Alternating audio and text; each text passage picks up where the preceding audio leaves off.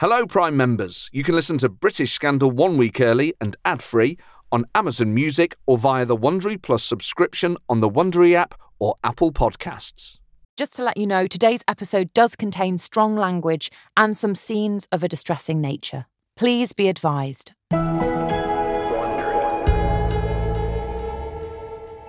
Matt, do you remember at school, on your yearbook, you used to write who you would think would do certain things in the future? Yes. And I was just thinking, can you remember who would have been the kid in your class that would have been a spy? Yeah, a guy called Simon Kipling, a right old sneak. Very sus. OK, this is fun. What about most likely to play for England? I actually went to school with someone who played for England. No, you didn't. Yeah, Jermaine Genius from Match of the Day. We were in the same form at school and he was playing for Forest while we were at school, then went for Newcastle, Spurs and played for England. So you didn't even need to crystal ball it. He was already doing it. It was already happening. OK, what else did they have? Oh, they had some mean ones, didn't they? What about most likely to die a virgin? I didn't agree with it, but that was me. Right. Yeah, quite sad really, but I mean, even sadder is I am on track to achieve that. Right. Friday the 25th of May, 1951, Sevenoaks, Kent. Burgess pulls up outside McLean's sprawling 3-storey detached house, tucks the travel documents safely in the glove compartment, checks his watch. They're booked on a ship that leaves at midnight, and Burgess has to get them both on it. He looks up, sees McLean running towards him. His eyes are wild, his face deathly white. I can't do this. I can't leave my family. I'll take my chances here. He grabs McLean's arm. You'll hang for treason. We all will. Get in the car. You must be Donald's colleague. It's great to meet you. He spins around to see McLean's smiling wife. Notices she's heavily pregnant. Looks down to see 2 small boys clinging to her dress. They stare up at him with wide, innocent eyes. He hears himself mutter a vague apology that they can't stay. Opens the car door.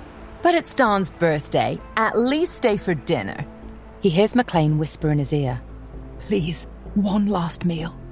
He checks his watch, smiles over at Melinda. A quick supper then. He sits at the table, pushing food around his plate, as Melinda excitedly tells them how much she and McLean are looking forward to the arrival of their new baby. Oh, I almost forgot. Go get your father's gifts, boys. He watches the children jump down from their seats, grab their paintings and present them proudly to their father. McLean's eyes glisten as he looks at the pictures. His voice breaks as he tells them, I am so proud of you both. Look after Mummy while I'm away. For a brief second, Burgess wishes he could swap places. Let McLean stay with his family. Instead, he mutters miserably, I'm afraid we really do need to go. He looks away as McLean kisses Melinda. Hears his choked voice tell her, I'll see you Monday, darling.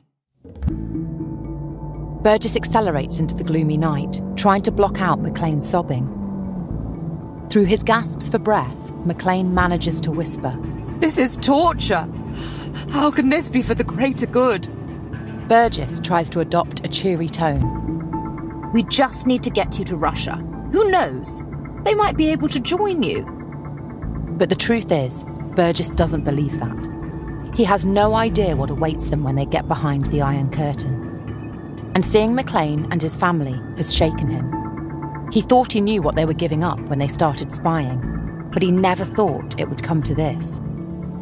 As he presses down on the accelerator, Burgess grips the steering wheel to try and hide his shaking hands.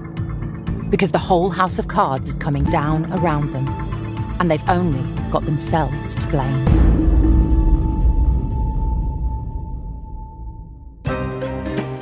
From Wondery, I'm Alice Levine. And I'm Matt Ford. And this is British Scandal.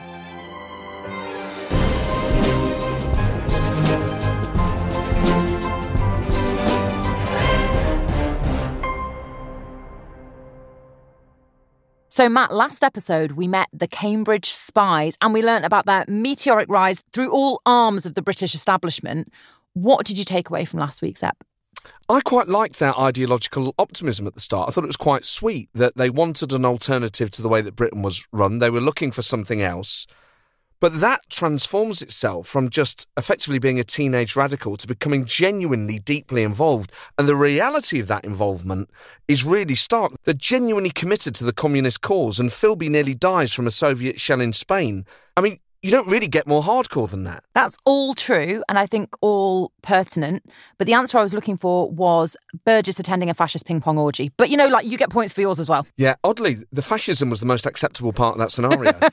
But it's amazing that in their own ways, their commitment has absolutely paid off. And we go into this episode with Burgess and Philby at the height of their power. Yes, but don't forget, we are making British scandal, so we are due a sharp downward turn, which is exactly what we got with the Russian defector who was ready to spill the beans at the end of the last episode. Oh, that was a Russian accent you were doing, was it? You're so rude. Can we turn off the mic, please? Has he spent some time in Germany? You're a vile little man.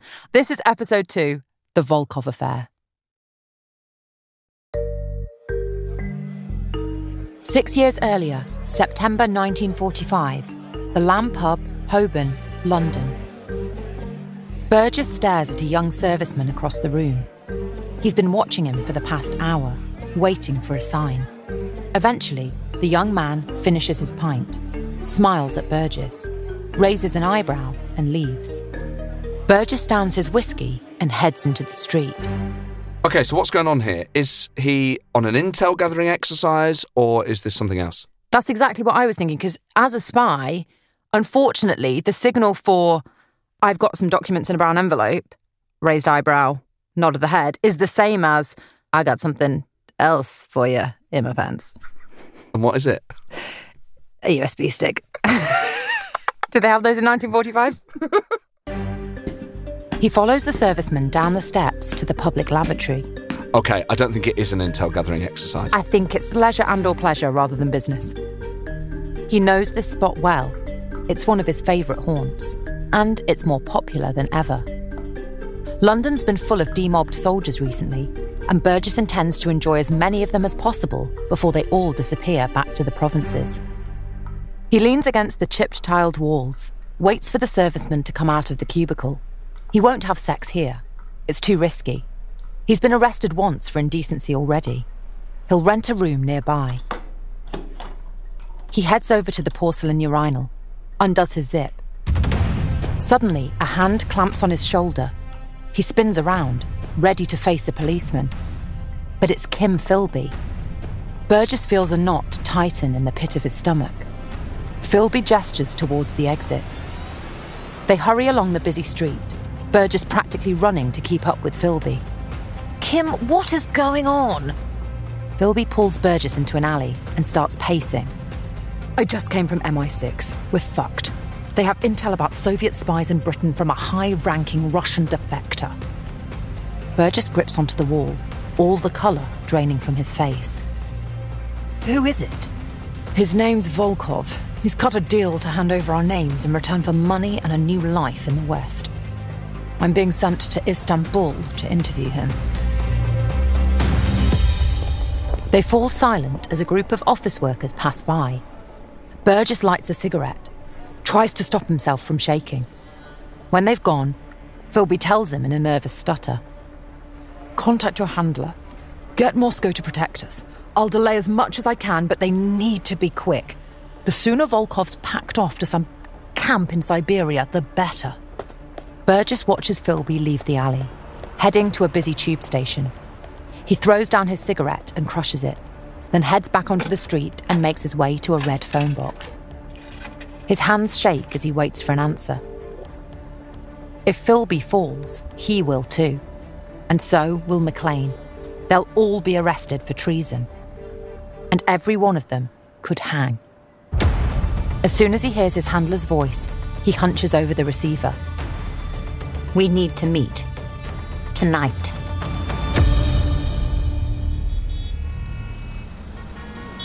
"11 a.m. the following Saturday, Istanbul. Philby sits in the back of a taxi as it weaves through traffic.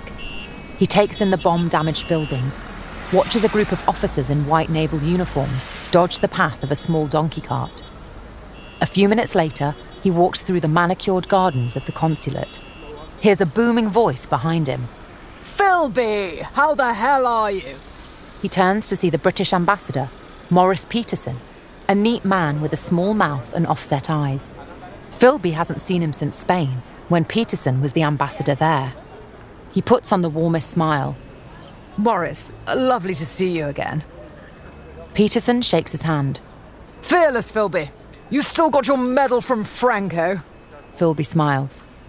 You'll have to bury me with it. Peterson's eyes shine with admiration. Then he lowers his voice. This whole Volkov business.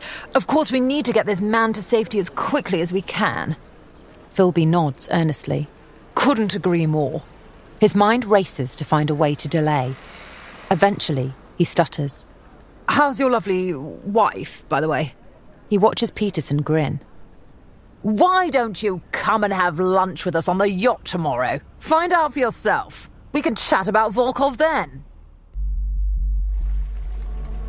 The following morning, he lies on a sun lounger on the large ambassadorial yacht, makes small talk with Mrs. Peterson, and gazes out at the glistening turquoise sea as a waiter brings him an aperitif.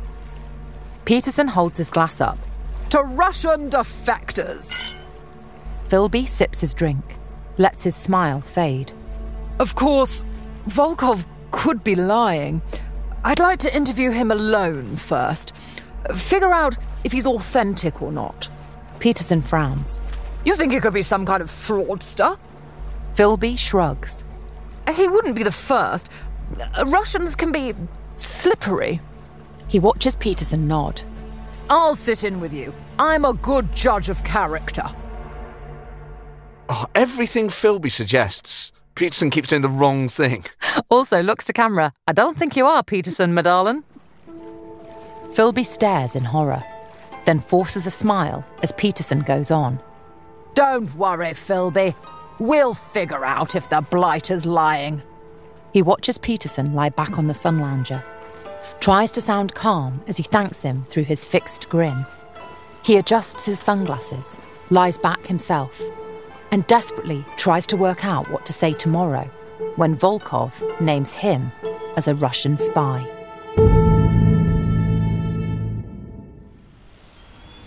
Next day, apartment block, Istanbul. Volkov leads his wife, Zoya, away from the window. You might be seen. It's too dangerous. He closes the ill-fitting orange curtains, tries to adjust his eyes to the gloom as he guides Zoya back to the table. The air is thick with cigarette smoke and dust from the street below. They've been hiding in this apartment all weekend. Today, though, a car from the British consulate will take them to safety. He pours them both a vodka, watches Zoya tremble as she drinks. Why aren't they here yet? Volkov downs his drink, tries to calm his own nerves. She's right. Where are they? I'm like this when people are late. I've never had this experience ever because I've obviously never arrived anywhere before anybody else, but I can imagine my first thought would be, are they dead? I'd stop pacing around doing shots of vodka. You actually probably do. Is that why there's always several shot glasses at your side whenever I arrive at the studio? He slides over to the window, carefully pushes aside the curtain and looks into the street. Is it them? He feels himself slump as he shakes his head. He watches a couple of medics climb out of an ambulance and unload a stretcher. He looks up the street. There's no sign of the embassy car. He sits back at the table and puts his hands on the small case in front of him. It contains the code names of the British spies who have infiltrated the Foreign Office and intelligence services. He's memorised them all, just in case. Oh, it's Kim flipping, what's his name? Tall guy, with trilby hat, glasses. He's got the same name as your brother's friend from year 2. Also with this lot, you're like, oh, 5 guys, they're posh, went to university, they went to Cambridge. He jumps to his feet, looks at Zoya. For a second, they both stand, frozen. His mind races. Perhaps the car's parked in another street. Maybe the British didn't want to draw attention to it. He calls through the door. Who is it? Mr. Volkov, we've come to collect you. He looks back at Zoya and smiles. She's so relieved her eyes sparkle with tears. He opens the door, A group of medics stand in front of him. For a brief moment, he stares at them, confused. Then he's hurled backwards as they push their way in. One throws him to the floor as another wheels in 2 stretchers. He tries to call out to Zoya, but someone's covering his mouth. His eyes widen in horror as he sees a large needle, feels a stabbing pain in his arm. He tries to turn his head to see his wife, but he can't move. He's already a dead weight. He can only hear her muffled screams. He watches helpless as the men take out rolls of bandage and start to wrap his face. Then start to lift him onto one of the stretchers. He wants to plead with them to take him and let Zoya go, but no sound comes out. The last thing he feels is a numb, terrifying weakness. And then nothing. 20 minutes later, British consulate, Istanbul. Philby pushes tobacco into his pipe, tries hard not to look terrified. Volkov's due to arrive any minute, and Philby still doesn't have a plan. You're kidding me. I mean, this guy is at the top of British intelligence, and he hasn't even got a basic plan to deal with something that he knew was bound to happen. I feel edgy when I haven't decided what I want from the menu and the waitress comes back for the second time and you have to do that panicked order. This is cutting it way too fine for me. He feels a knot in his gut as he glances over at Peterson. He's on the phone to Volkov right now. He watches Peterson mop his forehead with his silk handkerchief, strains to listen to the conversation, but all he can hear is his own blood pounding in his ears. Eventually, Peterson hangs up, but he doesn't move. He's just staring down at the phone. I'll be damned. Volkov's changed his mind. Philby stares in disbelief as Peterson scratches his head. Thing is, I don't think that was him. Philby shuffles uneasily. What? I know Volkov's voice. That man, whoever he was, wasn't Volkov. Hear me out. Do you think it could have been Alice Levine impersonating Volkov? No, because he wouldn't have been able to tell the difference, am I right? Anyone? Philby's mind races. He clears his throat. Are you sure it wasn't him? Perhaps the line was bad. He watches Peterson frown. I'll ring the Russian consulate now. Don't worry, Philby. I'll get to the bottom of this. Philby's hands tremble as he pushes the tobacco further into his pipe and listens as Peterson barks out commands down the phone. I want to speak to one of your employees, Konstantin Volkov. Peterson's face turns grey. What the hell is going on? They're denying he even existed. Philby can't believe it. It's clear the Russians managed to get to Volkov before the British. He feels his body relax for the first time in days. He's safe. But that was too close. He needs to get back to London, consolidate his role in MI6, and make sure he never gets into such a compromising position again. He is so lucky. The odds of the Russians turning up in that moment and getting to him first are incredible. I mean, it is certainly the pattern of privilege as well, isn't it? That each of these moments of high risk result in absolutely no consequences for them. And it's so funny that Philby will have been sat there thinking, well, I just hope something turns up. And it did. An ambulance full of fake Russian medics. Fell in his lap. I don't know if you ever have this daydream, but you know, if you're on the way to a job or to a party or to something where you think, I really don't want to go to this. I don't want to get hit by a bus, but maybe if I just got, incapacitated slightly. You're looking at me like... It's just, I remember you turned up to my birthday party on crutches 3 years running. Hard not to take it personally.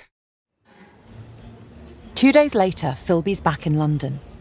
He meets Burgess at the Gargoyle for a celebratory drink.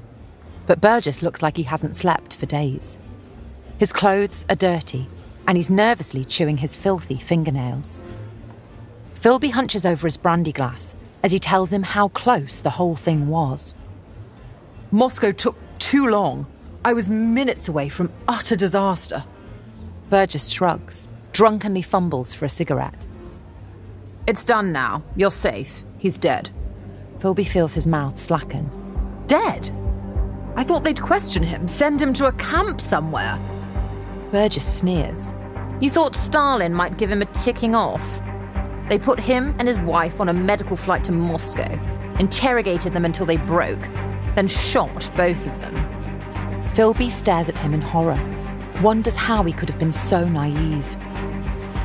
He drains his glass, orders another brandy, and tries to collect his thoughts.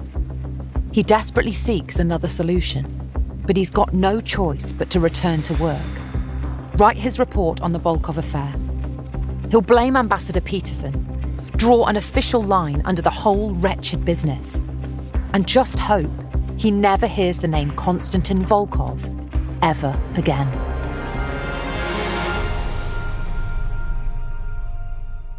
You can totally see how, as an idealistic university student, you get caught up in being anti-capitalist and wanting a different system. Fast forward 10 years, fundamentally, what they got involved with has completely changed. Yes, this brutality was not what they were talking about when they were recruited all those years ago as young men. And I imagine that naivety is some kind of protective shield for Philby, because if he actually thinks about the consequences, the brutality that has been meted out because of his actions, it would be very difficult to keep moving forwards. Whereas actually, if you say, probably what's happening is people are acting out diplomatic protocols because of this intel that I've collected, you can bury your head in the sand and you can keep going. Yeah, there's an element of willful blindness about it. The Lesser Dead is a new podcast available ad-free and exclusively on Wondery Plus. I'm gonna tell you about a year, 1978. This isn't a story about nice people doing nice things. This is a story about monsters, real ones. And if you like those kind of stories, it means you're bad. It means there's something broken in you. You're lesser. Like me.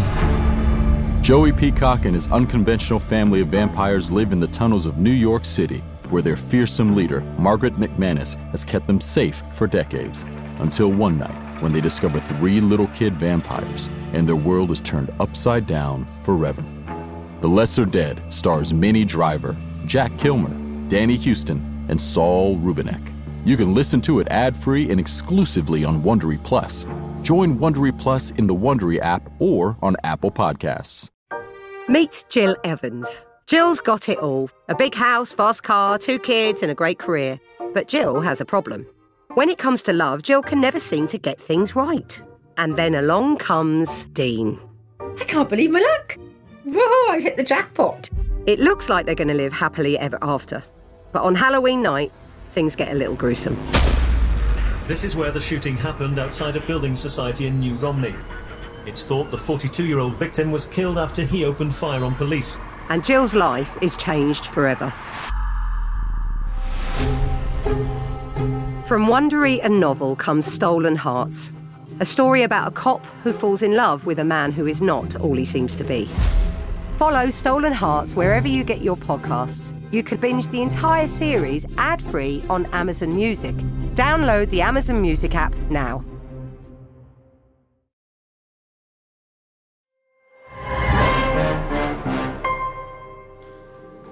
Four years later, 1949, Istanbul. Philby runs down the hospital corridor, grabs a doctor. Eileen Philby, where is she? The doctor gestures to a room a little further along. Philby bursts in, panting, looks down at his sleeping wife. Her head is bandaged, her hair matted with blood. He slumps down in a plastic chair and puts his head in his hands. An hour ago, he got a call at work from the police saying she'd been attacked by a stranger and left for dead. He'd gone cold with fear. All he can think of now is finding the man who tried to kill her. Philby had hoped he'd seen the last of Istanbul after the Volkov affair. But here he is, working at the consulate. And now his wife has been brutally attacked. Eileen's eyes flicker open. He touches her arm gently. Who did this? Did you see him? She turns away and faces the wall. Mr. Philby? He follows the doctor into the corridor. Your wife needs complete rest. She can go home tomorrow, but don't let her become agitated or upset. Philby runs his hand through his hair. Have the police taken a statement? The doctor steps back, lowers his voice. Mr. Philby, this was a self-inflicted wound. No one else was involved. Oh my God. He stares at the door, then back at Eileen. I don't understand. Next day, he drives her home in silence. Eventually, he blurts out, Why would you do such a thing to yourself? She glares at him, furious. I know you're having an affair. Secret phone calls, late-night meetings. I'm not stupid. At least it got your attention. He stares at her, shocked. They've had this argument countless times. He'd thought after they'd got married a few years ago, she'd finally believe he wasn't seeing another woman. When he speaks, his voice shakes. Why can't you trust me? He watches her turn away. He loves her, but he knows he's making her miserable. He'd love to tell her the truth, but he can't. When she's in bed, he pours himself a large whiskey and looks at a telegram on the table. His eyes widen as he reads it. It's from the chief in London, offering him the post of the new MI6 representative in Washington. He drains his glass and frowns. It's a brilliant opportunity. He'd be working closely with the CIA and FBI. He'd have access to every bit of sensitive material and every nuclear secret the Americans have. He pours himself another drink, gazes for a moment at the sunset. He knows another move could unsettle Eileen. The doctor's orders ring in his ears. But perhaps a fresh start would be good for her. A nice big house in Washington. Good schools for the kids. She'd be happy with that. In fact, this move might just save their marriage. He'll contact London tomorrow, accept the offer. And if he can please his wife and Moscow at the same time, all the better.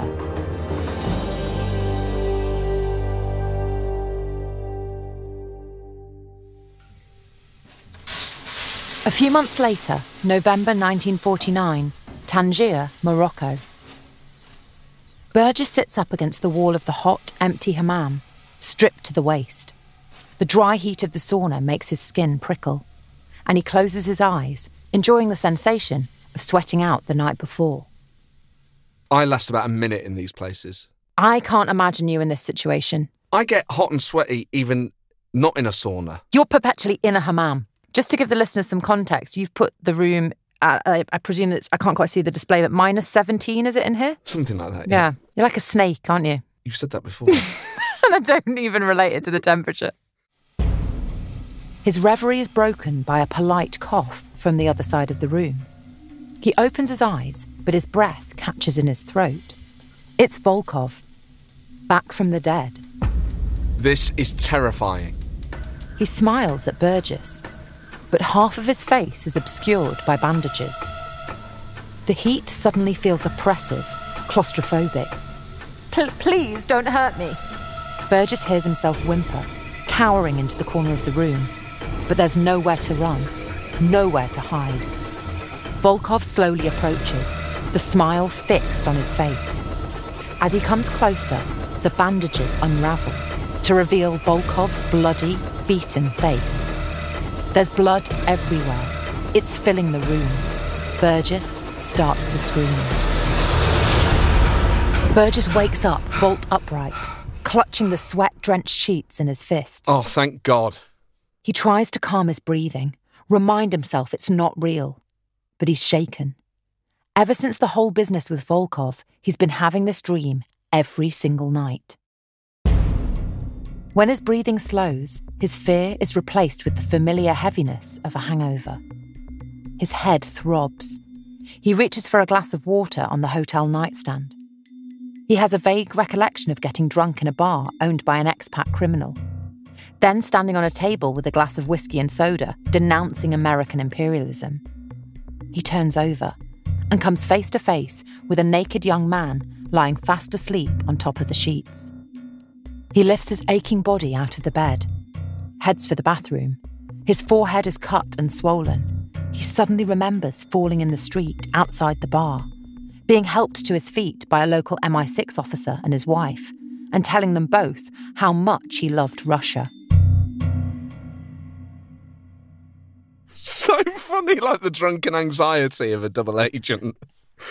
Like usually it's like, oh no, did I say something rude? Did I make a fool of myself? And this is like, did I spill all of my secrets and give away my cover? He splashes his face, looks into his own bloodshot eyes, realises he's hardly been sober since Volkov disappeared. He grabs a dressing gown, wraps it around himself. He expects room service, but instead, his mother stands there, arms folded, lips tight with anger. Is he still in his nightmare? This is even scarier. Where were you yesterday? I waited all day in my room. She cranes her neck to see who else is with him. He shoos her away, gently closing the door on her, and remembers why he's in Tangier in the first place. He'd taken 2 weeks off from his job at the Foreign Office, promised his mother a relaxing time, sightseeing in the sun. But when he got here, he abandoned her, got steaming drunk, and tried to seduce a Moroccan boy he'd eyed in a bar. An hour later, he's helping his mother into a taxi when he spots the MI6 officer from last night hurrying over. You ought to know, I've filed an official complaint about you. You're a bloody disgrace, Burgess. A few days later, he's back in his London office, sitting opposite his furious boss in his disciplinary. He stares down at his filthy fingernails, then nervously puts them in his mouth and starts to chew as his boss rants. What the hell were you playing at? Spouting off nonsense about loving Russia, denouncing American imperialism. Have you lost your mind? He starts to fluff a reply, but his boss lifts his hand for silence. Your position here is now untenable. He feels his body jolt forward in shock. He starts to shake, hears his terrified voice start to plead. It won't happen again, sir. I banged my head in the fall. I didn't know what I was saying. His boss glares at him. If it was up to me, I'd sack you, but the powers that be have saved your skin. One last chance. I'm sending you to the British Embassy in Washington. I want you as far away from here as possible. Burgess feels his throat tighten. The thought of leaving London terrifies him. His whole life is here. His clubs, his lovers. Most of all, he hates the thought of being in America. He meant what he said when he denounced American imperialism. And if he gets into trouble in Washington, he can't name drop or use his old Eton tie to get out of it. But he doesn't have a choice. He lights a cigarette, inhales deeply, and nods. He'll make the most of his last days in London. And when he does get to Washington, he'll do everything he can to get sent straight back. 19th of January, 1951. Kim Philby's house, Washington. Philby nods to the waiter to pour wine for his guests. He's holding a formal dinner party for his friend Guy Burgess. He'd promised his handler he'd do everything he could to help Burgess settle into Washington society. He's worked for weeks to get major players from the CIA here tonight. And now they're all sitting with their immaculately dressed wives, making polite small talk. The trouble is, Burgess hasn't turned up.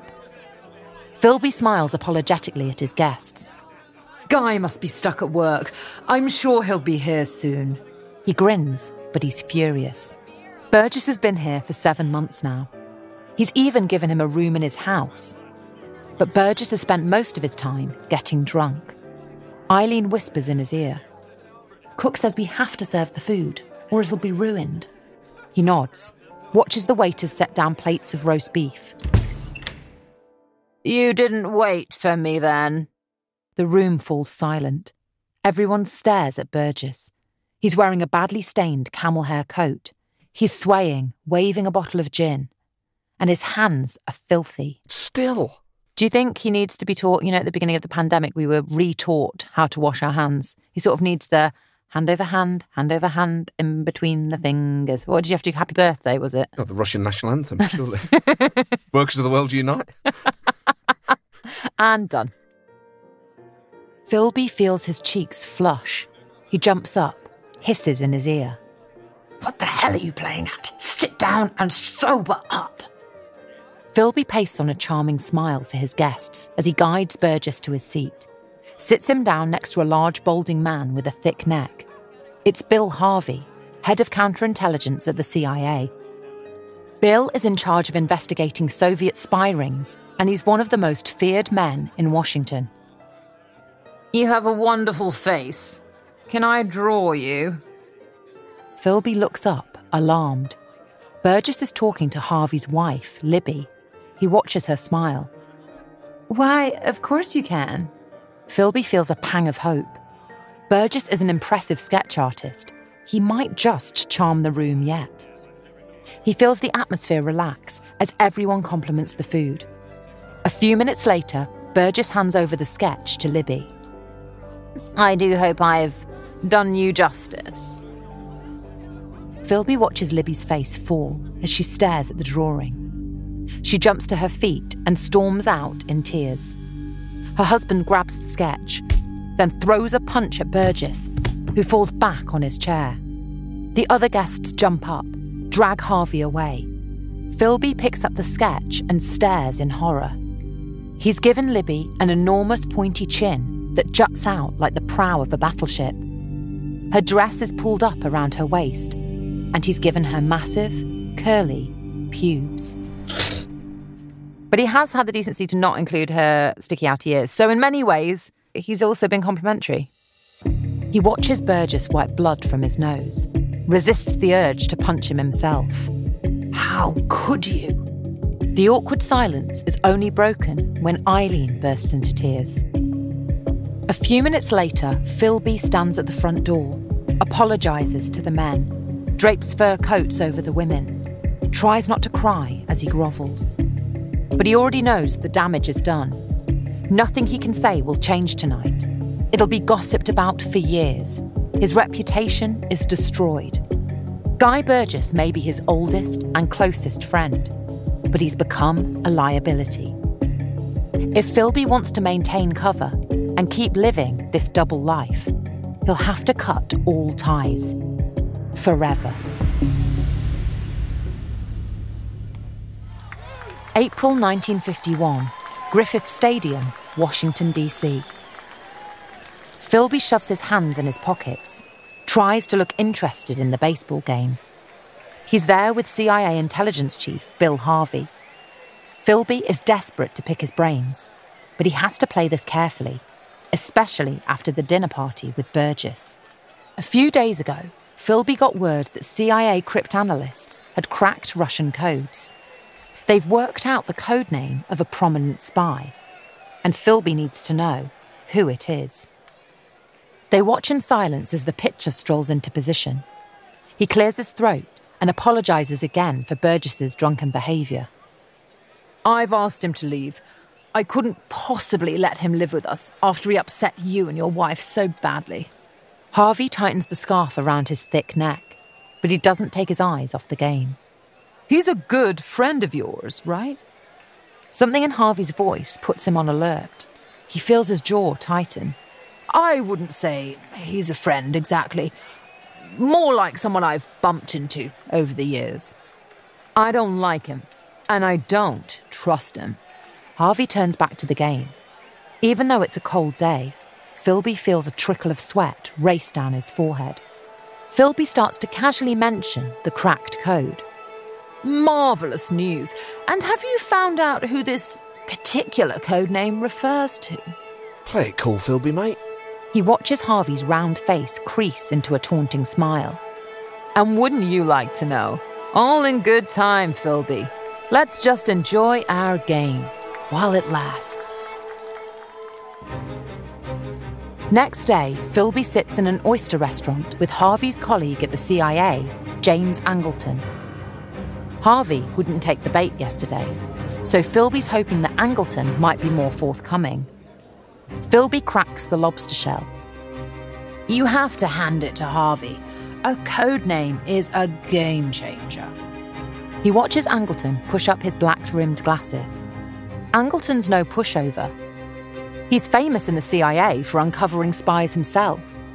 But Philby knows how much rivalry there is between Angleton and Harvey, and how much Angleton would love to one-up him. A code name is all we have. It's some guy the Russians call Homer? That ring a bell? Philby slowly chews the lobster meat, Never heard of it. Sorry. He busies himself with his food, but his appetite is gone. In fact, right now, he's doing everything he can to keep the contents of his stomach down. Because he knows full well who Homer is. It's his old friend from Cambridge. His comrade, Donald McLean.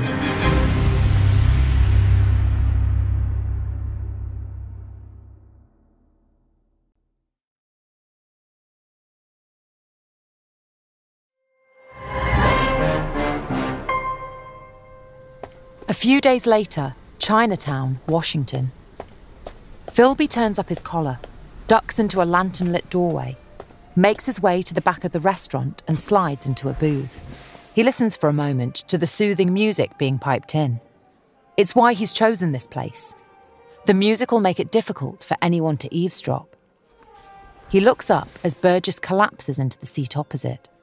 He's unshaven, his jacket is crumpled and dirty, and he's steaming drunk. I can only imagine the state of his fingernails. Don't even ask me. Would a bit of Carex kill him?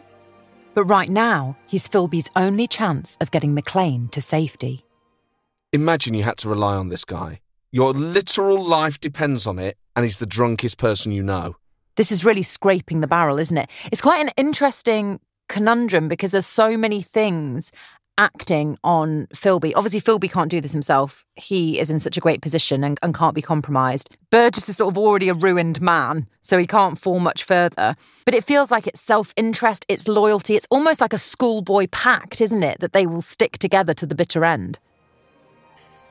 Philby hands Burgess a set of travel documents. He goes over the plan.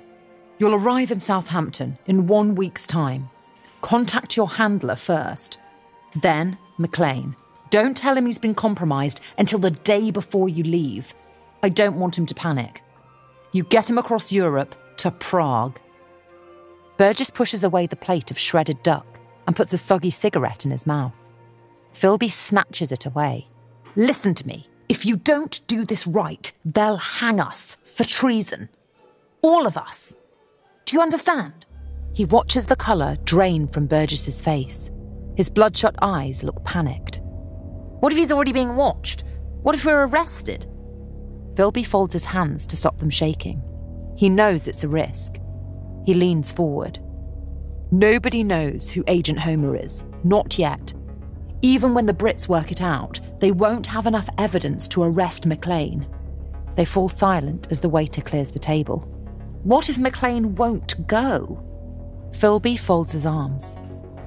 He doesn't have a choice. Make him understand that. And whatever happens, don't go with him. They'll come for me straight away if you do. We're too intertwined in the intelligence community. Swear to me you'll come back. One missing diplomat will cause a stir. 2 will cause an uproar. Especially since everyone in Washington knows Burgess and Philby are friends. Believe me, I have no intention of living anywhere but London. He watches Burgess stagger to his feet and put on his hat. Philby catches his arm. One more thing. For God's sake, stay sober. He watches Burgess nod before he heads off into the night. Philby waits until he's sure they're not being followed and then heads out into the darkness himself. It's out of his hands now. All he can do is wait and hope that MI5 don't catch them before McLean can get to safety behind the Iron Curtain. 4 days later, Prague. Burgess follows McLean out of the airport and squints at the bright sunlight. His whole body aches with exhaustion. He's hardly slept since they left Southampton. He shuffles forward in a taxi queue, watches McLean turn his back against the cold wind to light a cigarette. They've spent the past 4 days zigzagging across Europe by train, before finally catching a flight from Bern. All he wants now is to hand McLean over as quickly as possible and get back to Washington. A few minutes later, a heavily dented Skoda pulls up. He and McLean climb in. Burgess rests his elbow on the window and massages his aching temples. He gazes out at the shelled buildings and bullet-peppered walls. They should have arrived 2 days ago. but their flight from Switzerland was delayed. It'll raise some eyebrows. Somehow he'll have to explain it to his superiors.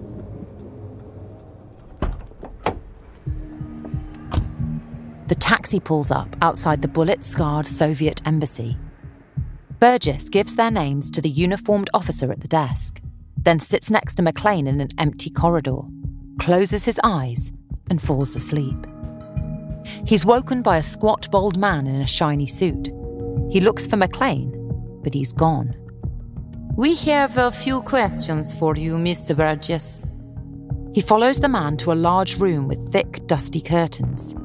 Spends the next hour answering questions about the journey. Did anyone try to stop them? Who did they speak to? "Surely McLean's told you all this." The man stares at him for a few seconds, nods silently, then opens a drawer, pushes a bottle of vodka and a small glass across the table. Burgess has been sober for 4 days, but he's delivered McLean now, so he pours himself a drink, then another, lets the warmth seep into his empty stomach. "I need to get back to Washington. Put me on a flight tonight." The man smiles. "Of course. My apologies. We've delayed you enough." He lets his shoulders drop with relief, grabs the bottle and follows the man out to a waiting car. A short while later, he's ushered through the airport gates. He staggers, exhausted and bleary-eyed, up the steps of the plane, collapses into his seat and falls asleep. When he wakes up, his mouth is dry and his head throbs. He presses lightly on his eyelids as the plane touches down. He has to clear his head, figure out a convincing story about where he's been for the past few days. He straightens his tie, looks out of the window, and sits bolt upright with shock. He isn't in Washington. He's in Moscow. His breath sticks in his throat. He has no idea how this happened, and no idea how to get back.